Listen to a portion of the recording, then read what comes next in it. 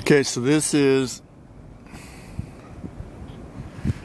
March 6, 2017. It's about 1:30 right now.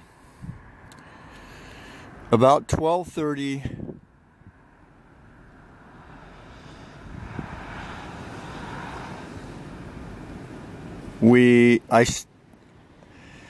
I was basically awoken by the Haarp frequencies. Yeah, we've had today or yesterday, we had quite a bit of weather variation. We had rain, hail, periods of sunshine,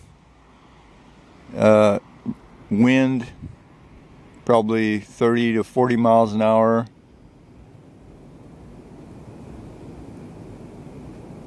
And so what I don't know if you can see that. It looks like we've got a full moon. So there's a cloud out there that's sort of illuminated by the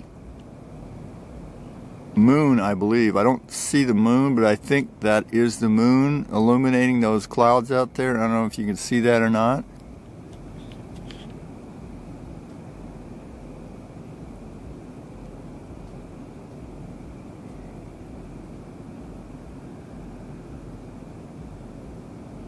I don't know if you can hear that or not either.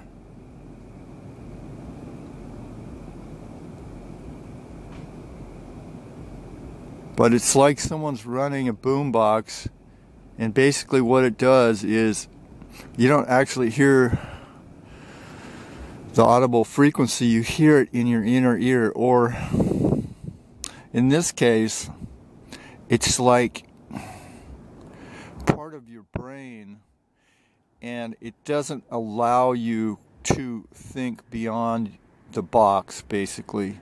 It doesn't allow your thoughts to wander sort of beyond your basic physiological functions. And so that's my experience. I tried to go to sleep earlier yesterday, and I noticed just before I was falling asleep that it felt like I was sort of confined in my thinking. So, and I think okay, yeah, there is the full moon right there, kind of poking through there. So that was a little surprising to see that. I have seen that before, but I don't know if you can see that or not, but basically we got a full moon. Like I said, it's probably, March 7th already, early in the morning. And we don't have any wind at all.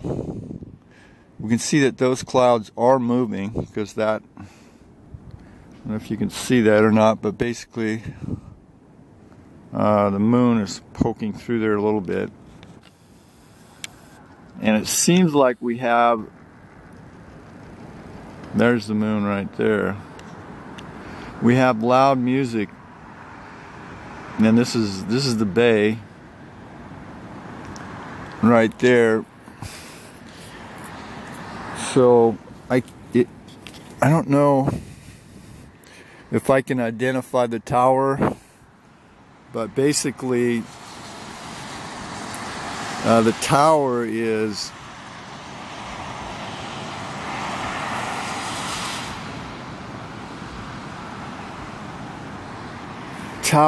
right over here.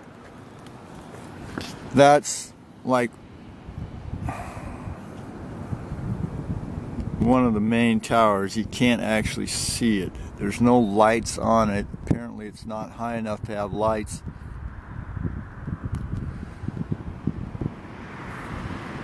But Yeah, that's what's going on, and it's a very subtle thing, and so you probably might think you were having a migraine headache or something. If you didn't know anything about Haarp, you might think you're experiencing a migraine headache. There's actually a tower right there, a small one across the street. But anyway, I think one of my favorite radio shows that comes on in the evening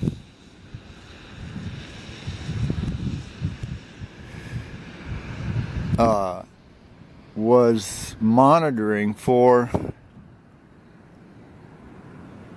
anyone who called up to talk about these frequencies. Now, this is Northern California, and it may be different wherever you are, but the frequencies will actually change. They will change to a head frequency, to a reproductive frequency. So basically, it will change from a sort of a frequency that sort of locks your thoughts or locks your creativity in your brain, and then shift immediately down to a frequency that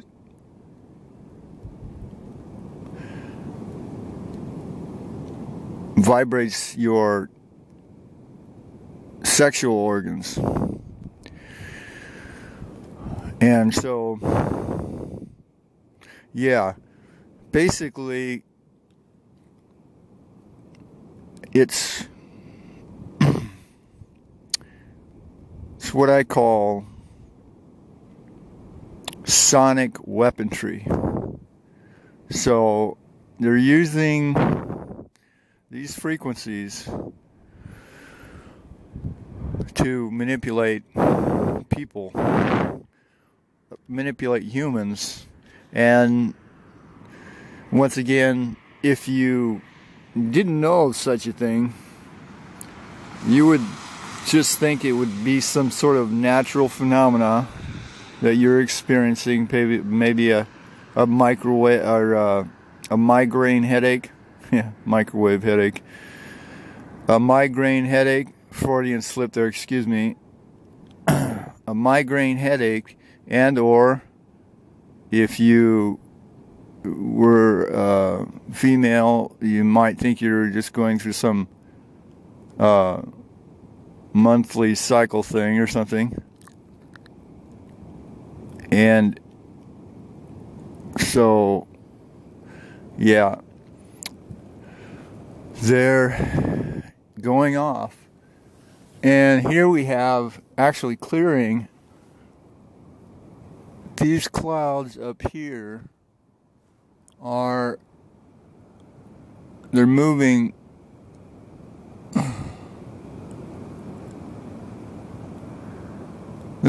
southeast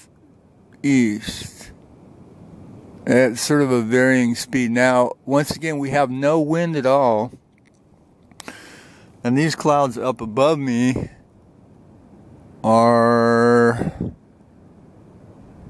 they're pulsing. Basically, they're pulsing. They're on now, moving about 20 miles an hour, maybe 10 miles an hour, 15 miles an hour, something like that. Yeah, they're continually moving at this point. At one point, it looked like they were pulsing, but they're continually moving. So now they're actually moving a bit south. So now they're actually moving. Well, they've stopped. It's a pulse, basically. It looks like a pulse. Yeah, it's a pulse, basically. But they will move for a minute or so. Now they're pulsing. Yeah, they're actually going back and forth. Exactly. So, yeah, we've got weather manipulation here, and as well, whether the weather manipulation is affecting humans, or it's actually targeted for humans to basically, well, I mean, one motive could be that, you know, people will be complaining about migraines to their doctor, or complaining about insomnia, and, you know, their doctors or Big Pharma will be selling them these medications to suppress the symptom. And so there's a motive there. Think about it, you know. Everything's got a motive. What do they say? Follow the money. So, yeah, so I was going to try and sleep it off. Sometimes I can sleep it off when we have these Haarp blast-offs or Haarp transmissions.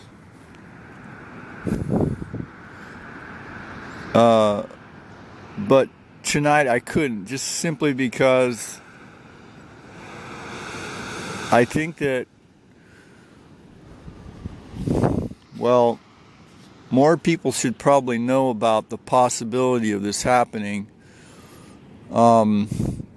It's just my theory that I've accumulated over the last couple, maybe 2 years of research. And actually, I've been researching frequency and the human body for probably more like 10 years. But the lesser is the Haarp broadcast, the actual broadcast to the general public of these frequencies. Zbigniew Brzezinski, many of you remember him. He's one of the founders of the Trilateral Commission. He was National Security Advisor to Jimmy Carter when he was President of the United States. This book was written when he was at Columbia University back in the early 1970s. What's important in this book, from my perspective, is if you read it today, it's a history. It's not a forecast. It talks about what would happen as a result of technologies from the Americas, Africa, Europe, Eastern Europe, Asia. If you read it today, it is so right on in terms of his predictions. And some would say it wasn't a prediction; it was a conspiracy. If you're in his shoes, it was planned. We already talked about that, but it did happen.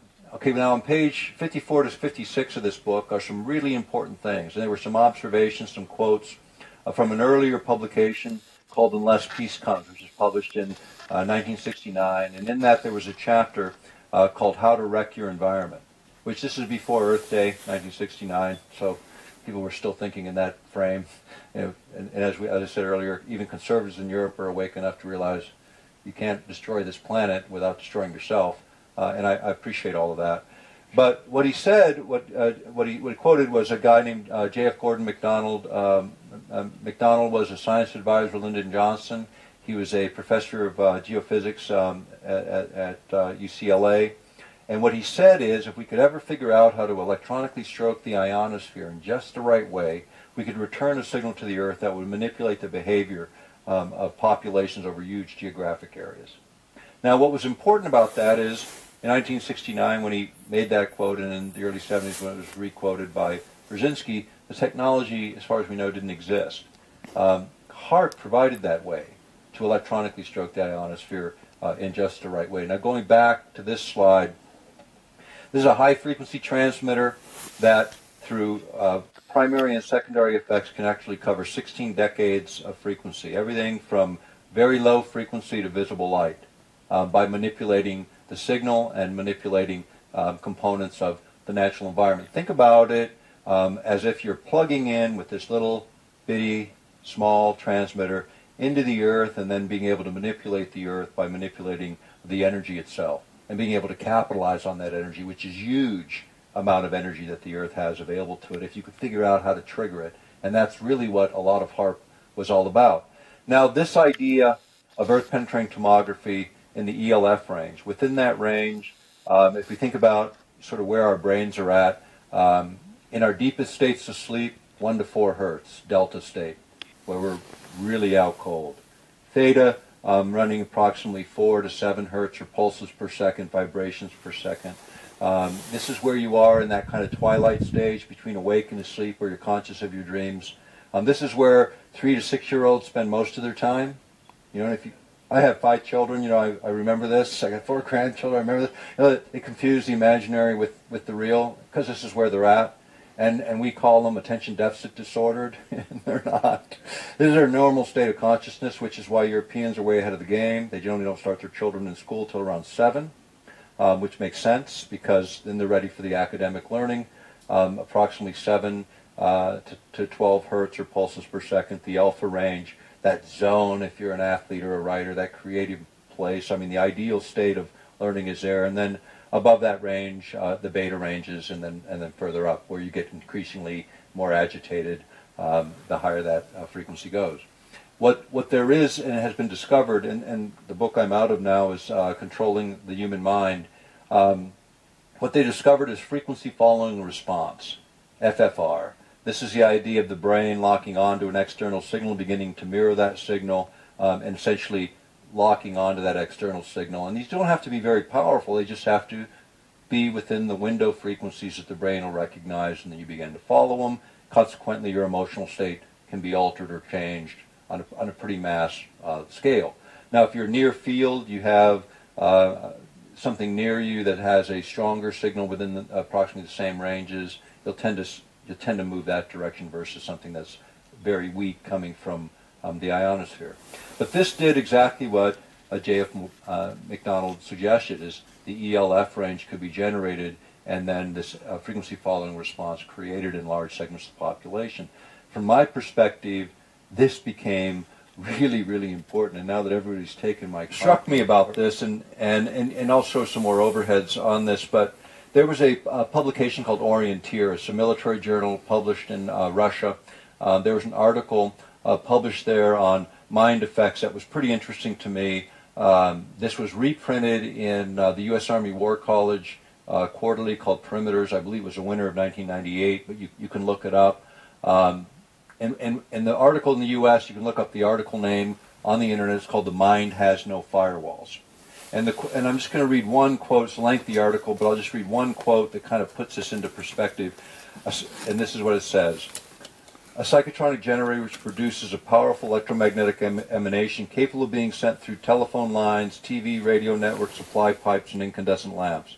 This signal would manipulate the behavior of those in contact with the signal, unquote. Then he goes into a bunch of other ideas around the same theme, essentially saying that any of these carriers, you could manipulate that signal so that you could create this FFR, this frequency following response. What's important, and I'll put this in context of even politics and marketing, the frequency following response is taught in every college that teaches psychology these days, because they utilize this knowledge. Now, this is not restricted in terms of how you can utilize it. So something as simple as the flicker rate on a television screen is sufficient that within 20-30 seconds to create that response in most people. Now, when you come home, most people go home, they watch television, they're tired, they're fatigued, they sit down, they're watching the television, their husband or wife is hollering, dinner's ready, and they're totally entranced, right? I mean, we've all seen it. Everybody's laughing, right? You've seen it because you've been there. And you're in this light, sort of trance-like state. Well, then you add in the flicker rate, and how you can tell there is a flicker rate and whether it's a coherent rhythmic signal. Just look at the white wall behind you when it's playing, and then you can get an idea of that. But you can then run the flicker rate in such a way that within just very few seconds you actually are in a very suggestive state. The regular ad, the overt advertising hits you. Most people don't have firm opinions on very much, so you can move 1% or 2% of the population in a certain direction. For political purposes, you can see the ramifications of that pretty easily. If you remember during George Bush Jr.'s first election, he got in trouble for using subliminals, where he's using words. And the Democrats, and he had the rats and the stuff, you know, and then he got caught and they shut that down. Well, that's regulated and creates those kind of controversies, but the flicker rate, FFR, doesn't do it. And I want to mention that the easiest form of mind control, the easiest form, all you have to do is give the population a sense of anxiety, worry, or fear. And as soon as you have that in a population, you cannot reach your higher states of consciousness. It is impossible to reach your higher states of consciousness. So the easiest manipulation, the Baptist minister's known for years, and the government's known even longer. You know, and when you think about it, it's pretty simple. You know, if you can let go of the fear, then you can reach these higher states of consciousness where actually solutions can be developed and resolutions created. And I want to say a little bit more of that, because I was alluding to it earlier when I was talking about how many people sort of fall off the edge of this work. Usually it's they begin to get fearful. They begin in the alternate energy field. You see a lot of fear, a lot of anxiety. You're done. As soon as you're there, you're done. You're not going to be effective. You're probably not going to achieve your objectives unless it's strictly by mistake and the randomness of the odds. That is the adversary. And I think as we step into each thing that we do, we should only step into what we know we can do. Do that first. The next thing reveals itself. You know, have a general direction. Do what you know absolutely in your heart and in your mind you can accomplish. You'll do it with confidence. You'll do it fearlessly. And people have asked me, aren't you afraid? Aren't you afraid? No. The answer is no. I never have been. And the minute I am, I stop this work, because then I've gone beyond the capability that I believe I can achieve. And I think so. Yeah, that's my report. And be awake and beware. Thanks for tuning in.